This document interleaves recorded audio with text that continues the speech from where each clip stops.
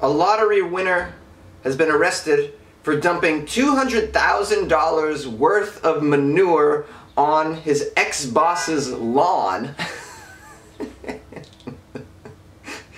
Well, you know, it depends on what an asshole your ex-boss is, but I'm gonna say I've had some ex-bosses. Well, I think of one in particular that I would totally do that to this guy. I mean, and he would deserve it. I mean, not only would I drop it all over his lawn, I would just like drop it on his car while he's parked at the office, so like he couldn't even see his car. It would just be one stinking pile of manure. I'd probably get arrested for this activity, and the guy that did this probably, you know, technically there's a law against, you know, depositing a $250,000 worth of manure on someone's property without permission.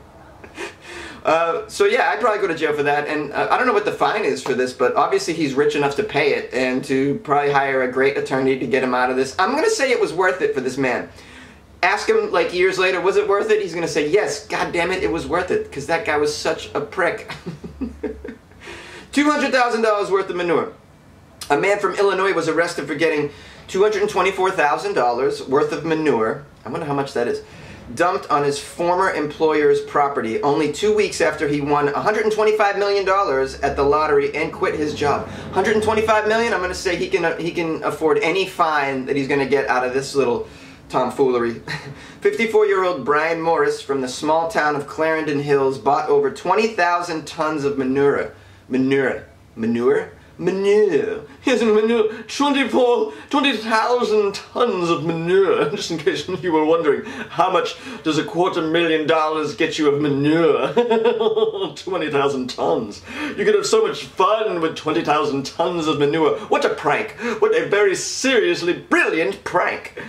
Yes, 20,000. I was wondering how much that was. Tons. That's so much. How much is that?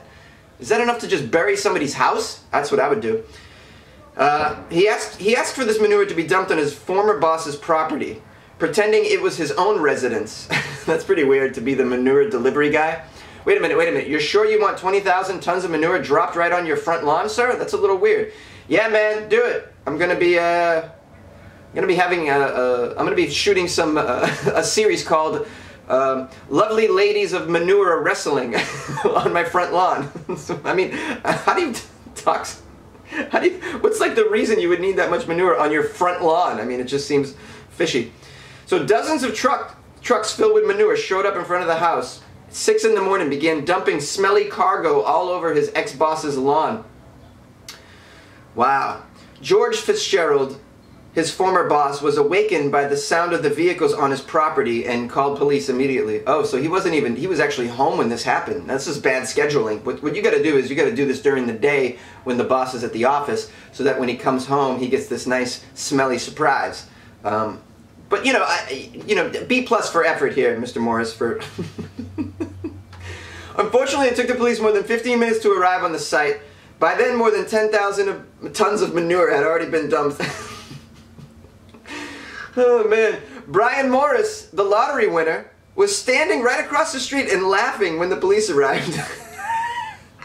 This is great. This guy doesn't give no fucks.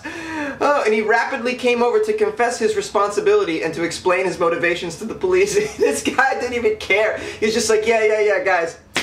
Hold on. Wait till I'm done slapping my knee. Okay, now I'm here to tell you that I did this, and this is my ex-boss, and he's a jerk, and that's why I did this. Wow, this is unbelievable.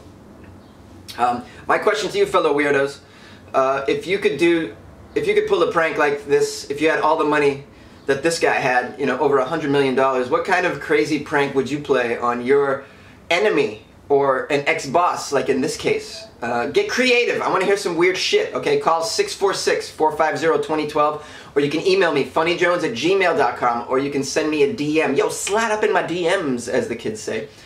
It's on Instagram and Twitter @funnyjones, and Facebook is Comedian Jonesy. I want to hear from you. Weird.